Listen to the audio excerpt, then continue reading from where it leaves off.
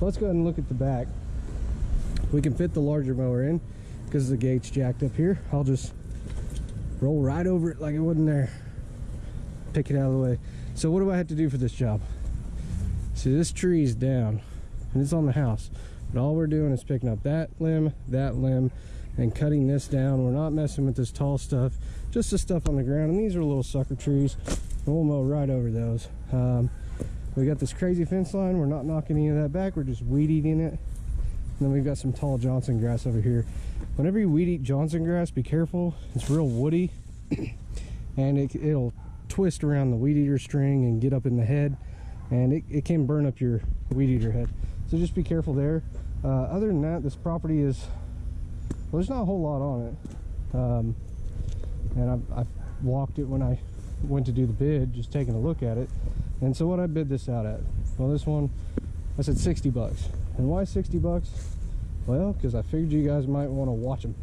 If I was going to legitimately bid this because somebody asked me to, and it's this tall, 100 minimum. The reason being is you're taking your mower through it, you're going to tear stuff up, you're going to tear your blades up. It's just not fun.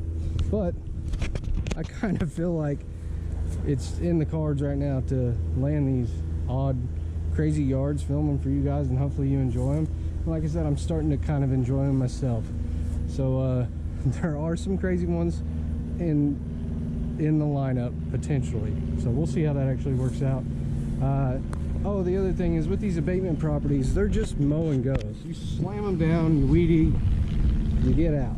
And they don't want them looking too messy, but at the same time, you don't have to hit the stuff in the driveway. You don't have to edge it. You don't have to make it look too clean. It's kind of it is what it is cut. But I'm gonna edge it up with the weed eater. I'm not gonna put a metal blade on it. And yeah, hopefully you guys like it. So let's go ahead and get into it. I just want to say thank you to all of our followers who are giving us awesome success on the channel. It's going to be huge. It's going to be great. And to all of our haters, I just want to take a moment to speak in your language and tell you thank you. Oh God, it's a mess. What's up, Juggernauts? In this video, I'm going to be talking about how to cut a taller lawn. We're going to be breaking it down, really getting into detail on this one, on exactly what I'm doing and why I'm doing it through the process of cutting this overgrown abatement property. Now, if you don't know, an abatement property is basically a property that the city has an issue with and they need it taken care of. It's overgrown and it's like an abandoned property type situation. Basically, city ordinance got onto them. So in this abatement property, we're going to get this cleaned up, but I would put this in comparison to biweeklies. When I mowed biweeklies, I ran into this all the time, because what's going to happen is when you get a tall yard like this, or crabgrass or weed lawns, they want to cut every 2 weeks because they're kind of a budget client. Then you run into a scenario where the grass might be at 2 weeks okay to cut, but it's still on the shaggy side.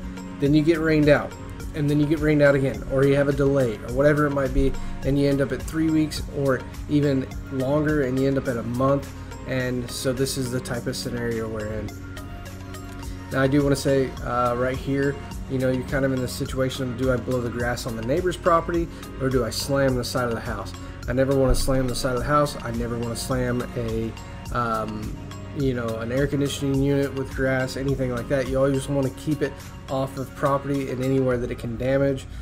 So if you get it in the neighbor's grass, it's not a big deal unless they have a real nice turf. In this case, they have crabgrass. So absolute worst case scenario, when I get done with the lawn, I'm going to blow everything back onto my side of the turf. Now before I get into this any further, I want to let you know that all of the tools that I use in this job, I have links in the description to let you know exactly what our setup is and what we use and what we enjoy to use. Other than like our mowers, we use the Ferris 61, and then we have a 36-inch Exmark that we use. I also like the Toro 36-inch belt drive. I've used those in the past and I really like that as a mower for doing this type of work. Now coming in here, well, we've got me messing with the camera a little bit, but I wanted to show you this. Look, there's a stone and this paver stone that was in the lawn. And that's the type of stuff you'll run into when you mow tall stuff, so you got to kind of keep an eye out for that stuff. And when you're on a zero turn like I am here, it's harder to see what's in front of you versus if you're on a stand-on unit or if you're push mowing. And with the push mower you can react pretty quick. With a stand-on unit you can pop the front up and you can make sure that your deck is clearing, something like that. But if you run over a brick or a paver stone or a stump on a zero turn, you're kind of stuck on it, and you hope that the blade shut off quick or that it just instantly kills the mower, whatever it might be. You get what I'm saying? It can cause a lot of damage to a mower to run something over you're not supposed to. As far as the grass here, I'm going to do the first pass, shooting everything into the lawn. We're going to try not to blast a bunch of grass onto where we're going to be weed eating later, because it's only going to make it difficult to weed eat, right? Because you're going to get grass built up on what you're going to try to weed eat. So you're going to have to, you're not really going to be able to see it well, but the other thing is it's going to bog down the weed eater string as you're weed eating. And then when you get done and you're blowing off and you're cleaning up the grass, what you're going to find out is that you have some stragglers here and there. So again, here I am coming down, and you can do all this same concept of what I'm doing, whether you have a push mower or 30-inch mower or a 32 or a 36. It doesn't really matter. The size of the mower is irrelevant. The mowing methods are pretty much the same. So I'm going to do my absolute best to keep the grass out of the street. That's not because of, you know, motorcycles and stuff like that. I ride motorcycles, and that argument is one of the dumbest things I've ever heard, except when it's on a curve. It could be dangerous. But in this scenario, if I were to blow grass into the street, it would be underneath my truck and not somewhere that somebody would ride a motorcycle anyways. But I don't want to blow it there because my truck's going to be parked there during the job. I don't want to have to move my truck, and I don't want to have to deal with messing with that later. So I'm actually going to blow everything towards the middle of the yard. Now when you are cutting tall grass, you want to kind of do a pass and then blow everything outward, and that way the mower's not bogging down and it's not working as hard. So you wouldn't ideally want to be in a scenario where you're mowing everything inward, because you're gonna, it's just basically gonna work the engine on the mower twice as hard. It's gonna, you know, everything's gonna have twice as much wear and tear when you do it that way. So we're kind of going back and forth here. And like I said, because this is a smaller yard, we want to keep it off the house. We want to keep it out of the street. And with so much grass that I'm cutting off, I'm actually going to be hauling some away. So I'm kind of doing a back and forth pattern here, and we're going to double cut it. I think the first cut here on the front yard, I might be cutting it at like 3 1/4 or something. I think at this point though, I actually kicked it up and we're at transport height, which would be around 5 inches, I think. I'm going to give it a 1 cut at transport height, which is the highest setting you can have, just because it's going to cut easier. And then I'm going to lower that down and cut it the height I need to. See right there, you saw that I lowered it down. So we're going to go ahead and do another pass, and then I'm going to shoot everything inward so that I don't have to do a whole lot of work. We don't want to have a bunch of work at the end where I use the blower to push it into a pile or I rake it. The idea is to use your equipment so that you don't have to rake it. See the scenario where I blew some grass back up to where I'm weed eating? It wasn't a lot of grass. If it was a ton of grass, then you're running into that situation where I was talking about, where it's difficult to mow. So right now I'm just doing a back and forth pass, giving it that second pass, and then we're going to shoot everything inward. There is this stump here. So instead of pointing to the street, like I said, I actually turn around. I'm going backwards to avoid shooting into the street. That's going to save me a ton of time later. And you have to think, when you're on these type of jobs, you're probably bidding it slim. You might bid it high, but generally on a bi-weekly property, you're probably going to bid it slim because they're on a tighter budget.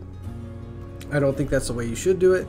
Personally, if you're going to maintain a property and it's more than a one-time cut, I think it should be weekly, but that all comes down to regional differences.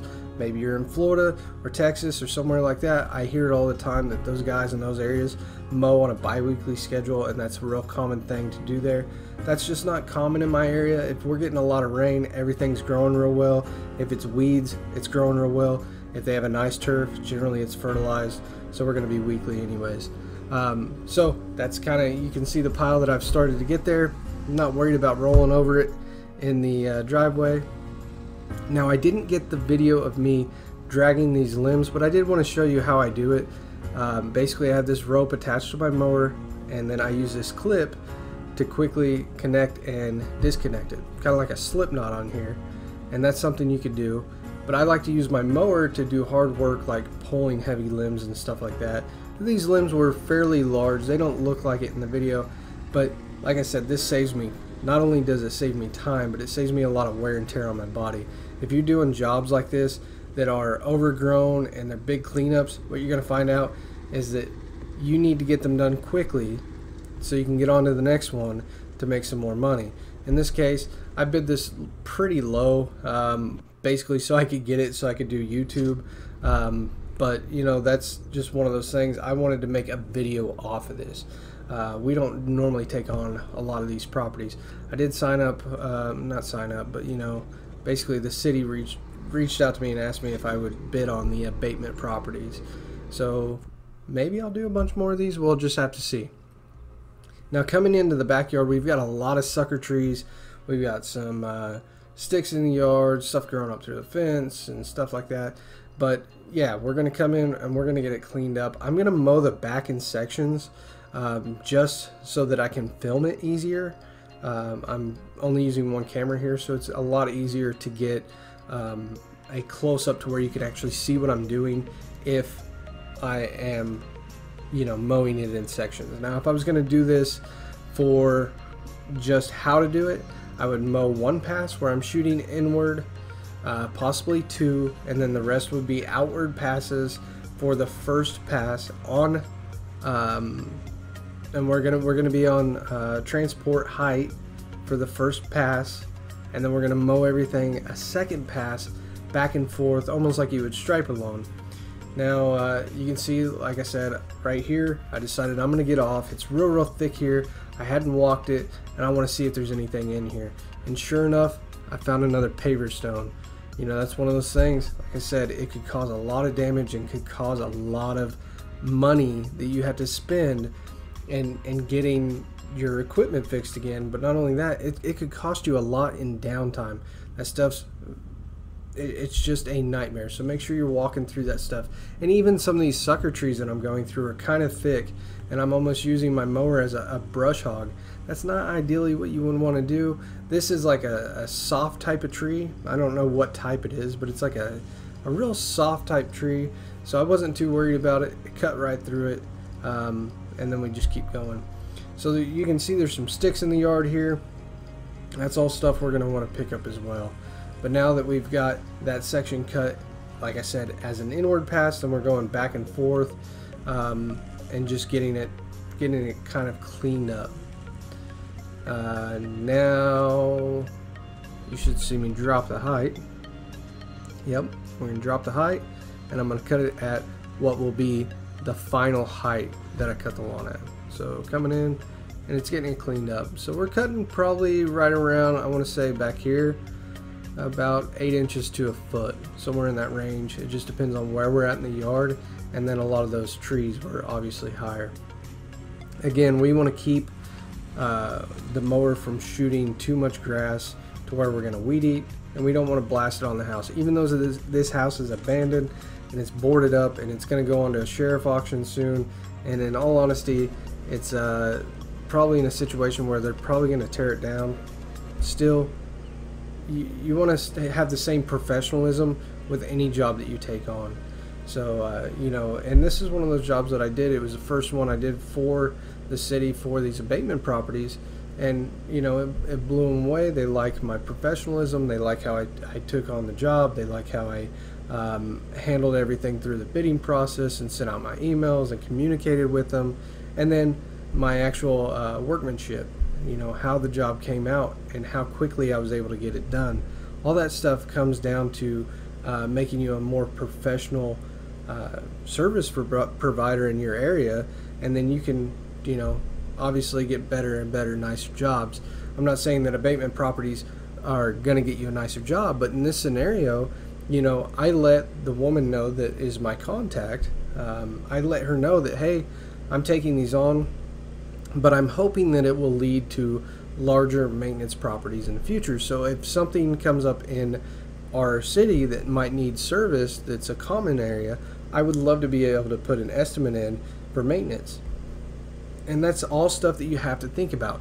Who knows who, and you know, what might this lead to that's greater for you in the future? Because every job that you do, you have no idea who knows who, and it could lead to something better for you. So moving into this next section, there used to be a shed in this corner, and you can tell it burnt down, so that's a little scary. There's some trash and different things there that I gotta kind of keep an eye on. Again, my mower's on the transport height. We're coming in, we're gonna cut this. I started going through this Johnson grass a little bit, and then I decided I did not want to do that. I just don't know what's in there, and so I'm gonna weed eat that section later. Now basically at this point with mowing, it's pretty much rinse, wash, and repeat with what I've already discussed. Like I said, you can do this with any size of mower, 61 all the way down to a 21. It doesn't really matter the size. I used to do these kind of cleanups all the time with a push mower. I've done them with weed eaters. It really comes down to what's most suitable for the job. Just keep in mind that when you do these, it's going to be a lot of wear and tear on your equipment, and you have to think about risk versus reward. Is it worth it taking my mower through here? You know, in this scenario, we've got the 61. Can it handle it? Is it okay?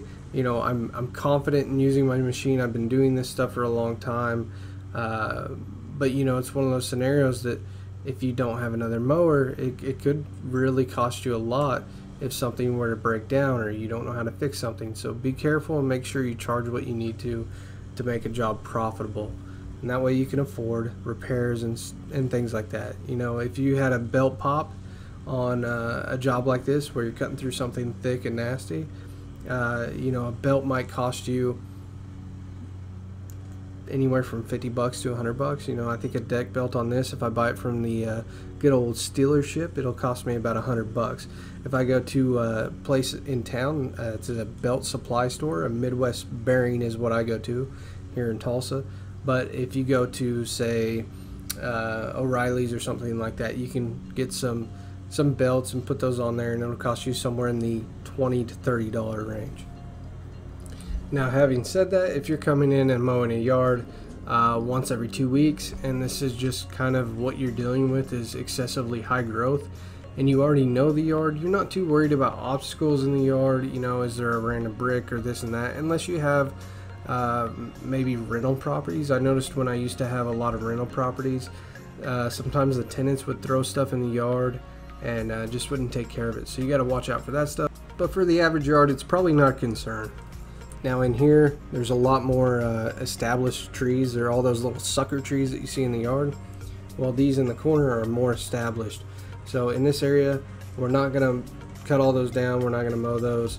Like I said in the beginning, the abatement property, we can actually just mow and go on this. They don't even care if we edge and stuff.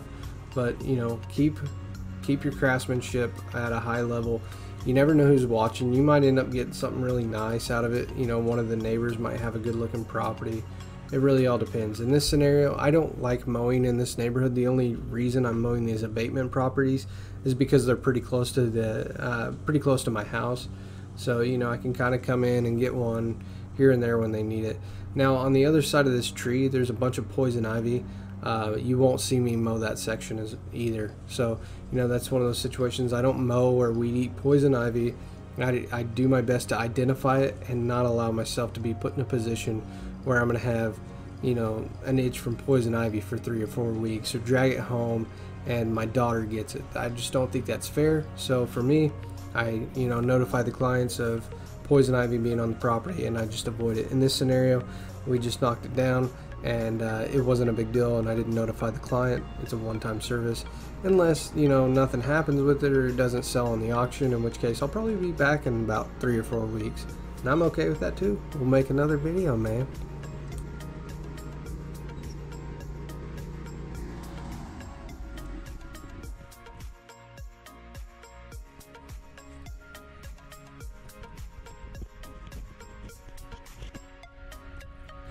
Okay, so right here, it has nothing to do with cutting a tall lawn, but I just kind of wanted to show my Weedeater racks, because I see a lot of YouTubers talking about fancy Weedeater racks and stuff like this. In this case, my racks are something that I ordered from the trailer company when I bought it. You know, I got it with the racks on it, and then I got it with the cage up front, and then my gas can rack as well. And that's been a good choice for me. They work just fine. They beat up my Weedeater a little bit as far as scratching it and scuffing it, but I'm not you know, I don't really care about that stuff. It's not something that anybody's going to notice but me. And then as far as you know, what I use to lock it, I just get padlocks from Home Depot, and I buy new ones every couple of years. And then, okay, so now we're coming in and we're weed eating. I kind of start, I pick one side of the yard, and then I start and I work all my way around. So, you know, kind of a counterclockwise scenario in this situation. And the reason why I'm going clockwise is the way that the string is pushing out, it's actually kicking all the debris towards my legs, which is a downside, because you'll get hit in the legs. But the upside is this: all the grass that's up against the house and everything, since it's so tall and thick, you want it to shoot away from the house. Right here, you can see how thick it is and how long it is and stringy and nasty, because it's clogging up my head. So, you know, when you get string wrapped around your head on the Weedeater, stop, pull it out, get it untangled, because if it gets wrapped in there, it'll overheat the head on the Weedeater, and it can wear things out. Okay, so you can put a lot of damage on there. You could also bog it down, and you could do some serious damage to your engine, or you know, the shaft on it. There's a lot of things that can go wrong when you're cutting tall grass in general. Now in this situation right here, where I'm weed eating the cracks in the driveway and sidewalk, you're going to see me angle it so that I'm kicking everything away from me. And here's another spot, edging. Anytime you see me edging a yard with a Weedeater, when I'm going towards the garage, I always point the debris for at least the first 5 feet away from the house, because what'll happen is, if you have a nice house or a nice garage or whatever, and you start edging and it's kicking stuff towards the house, you'll end up with a lot of dirt and debris that gets stuck on the house, and it just looks tacky. So I'm coming in here, I'm going to pretend that there's a door there, and I'm going to edge it so that I'm pushing everything away from the door. At this point, I kind of gave up with it on that little section, but yeah, I'm going to come in and I'm going to edge. The grass is pretty thick there, but the idea is to get the string to lay between the concrete and the turf itself, and that just makes it pretty nice and clean. Again, when I'm edging this, I want to when I'm cleaning up the cracks in the driveway, I want to kick the grass away from me. That way I'm not getting hit in the face with shrapnel like sand and stuff like that.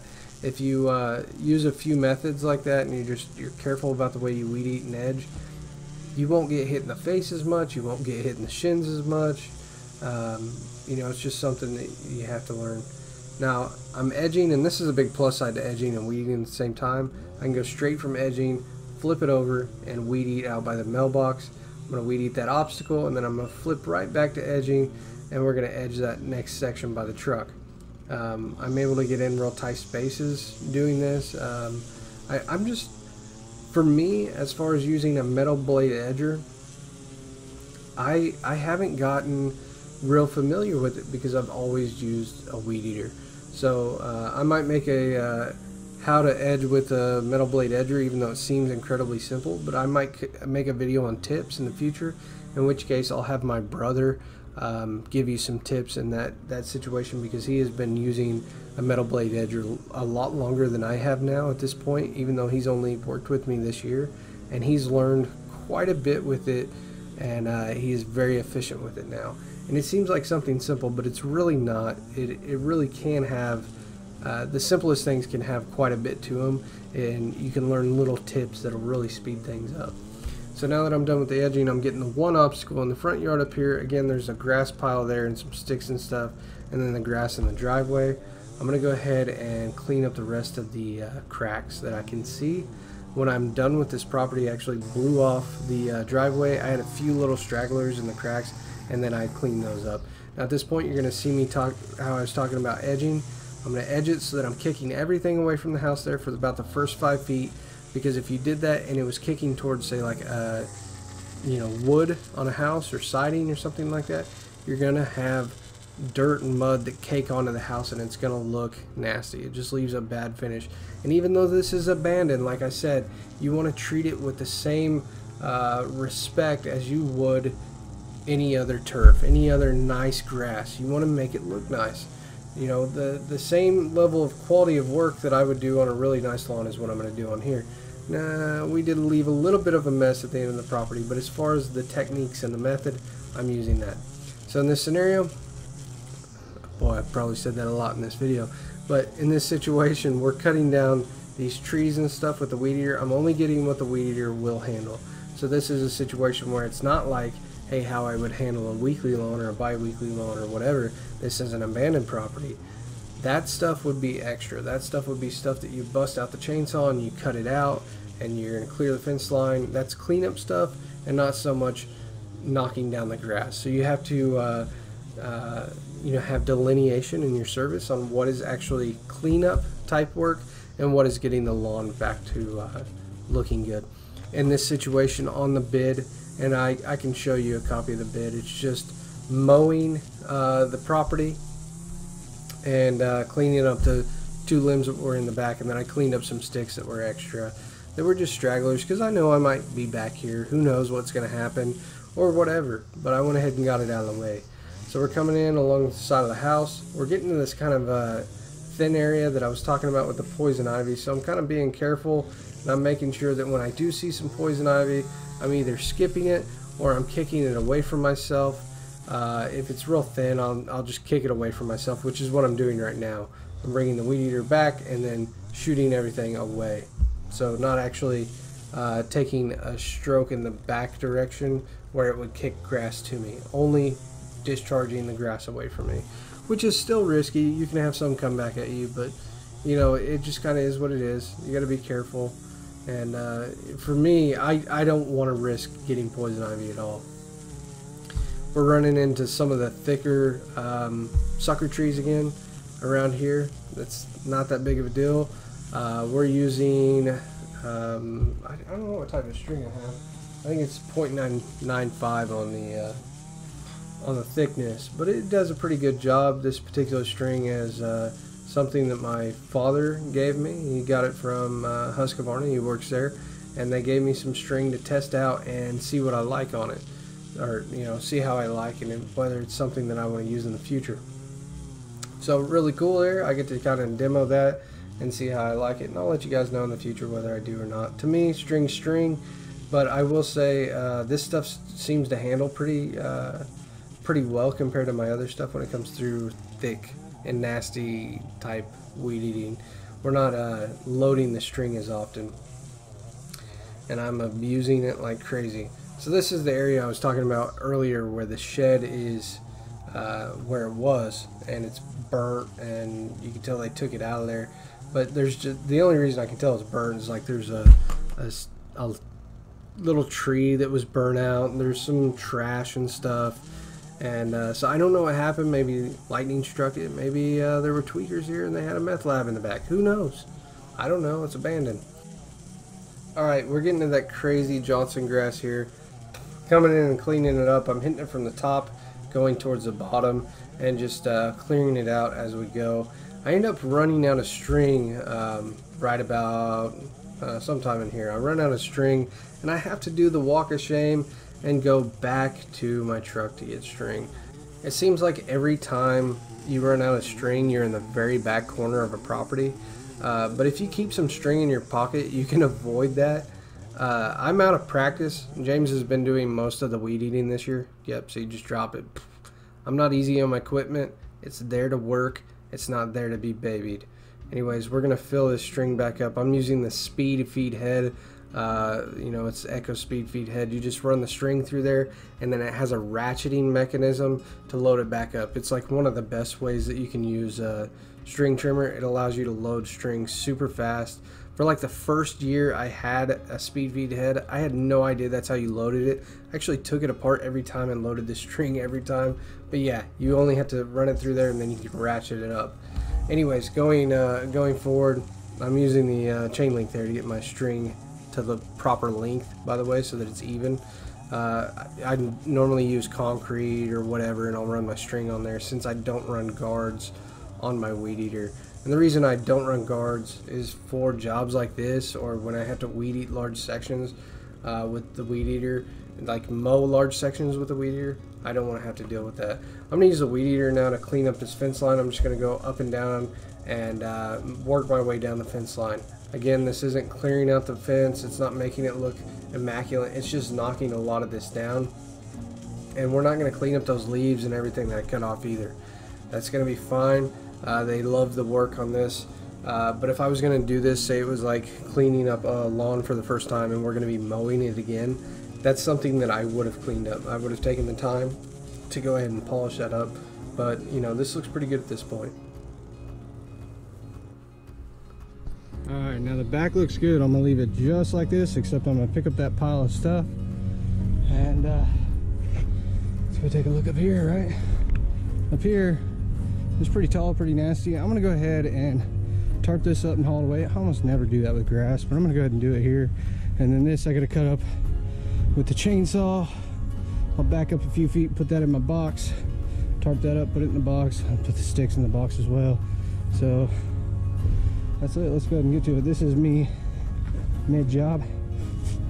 Get some electrolytes from my spit there, suck it out of the stash, get some germs, maybe some coronavirus from earlier today. It's whatever, right? Okay, so I mentioned that I mowed this property for $60, and when I put the abatement bid in, here's where I messed up. It's not mowing the lawn, although I could make much better money mowing a lawn. My average weekly lawn is $50, and I'm in and out in about 15 minutes. So when you're mowing these tall lawns, just know that they're going to be kind of at a lower price than your premium for mowing a nice lawn. You can make good money, but most of the time you're bidding it slim because you're bidding against other people, or, you know, just in general, it's normally going to be a cheaper budget type cut person, or a bi-weekly yard and it's a budget type person. That I might have some arguments or whatever in there. If you want to say something in the comments, that's totally cool. But here's where I messed up on the bid for sure. I didn't really account for these limbs being so large. I just kind of glanced at them. I didn't actually go look at them and see the size of them. I just thought they were some smaller limbs, and I thought, that'll fit in the box real easy, no big deal. I didn't even think I'd have to bust out a chainsaw. I just thought it was like 2 quick limbs. So I screwed up there. And then also, like I said, one of the other reasons why we're only cutting it for $60 is just so that we can have this video for you and we can do stuff like this. I've got plenty of time in my schedule right now with the whole COVID thing, and you know, things are kind of a little bit slower, but we've got a good mowing route, don't get me wrong there, but there's always time for more work. There's always time to do more, you know what I mean? And I enjoy working, I enjoy making videos, and I want content. And for me, it's a sacrifice. It's kind of a trade. Look at me trying to throw that in. It's a trade to do this work at a cheaper price so that I can have properties like this to take care of and show you guys. It's not something that you know, I'm trying to pay my bills with anymore. I do want to make enough money that in case something happens, you know, I can take care of it. You know, if I need to, just make sure the expenses for the job in general are paid for. So if you were trying to make $60 per man hour, we made it on this job. You know, it took me, I want to say, right around 45 minutes to an hour to knock out this property. It wasn't too bad, but it was a decent sized property. So now we're going to come in, we're going to clean up the grass on this. I hate cleaning up grass like this, you know, tarping it up and dragging it away. And the main reason, well, I don't bag, but you know, the main reason I don't bag and stuff is because of the smell. You know, the next day when you get to the dump, it stinks so bad. Anyways, we're gonna rake it up. On the concrete, it's easy to rake up. In the grass, it's not as easy, but you know, I'll rake it up onto the concrete, and then we're gonna kick it on the tarp. Again, over here in the lawn, we're gonna kick it on the tarp, and then I'm gonna get the rest of it on the concrete onto the tarp. Same method in all the different areas, and then we're going to load that up into the truck and trailer, haul it away, and then we're going to blow off the property. Now, since you don't get to see me blowing out the property, what I did here on the last little bit was actually blew out the grass real well, and I blew out the concrete real well, and I went all the way around the house and just made sure I didn't have any buildup, just like I would any other lawn. So this video is kind of concluding. I just want to say, hey, thank you for taking the time to watch the video. Give it a thumbs up if you liked it. If it helps, let me know. If you have some other tips or tricks, drop those in the comments. I like reading them. I like seeing how you guys do stuff. And if you're not subscribed to the channel, please feel free to subscribe and check out our other videos as well. I hope that you have a wonderful day, and I will see you in the next one.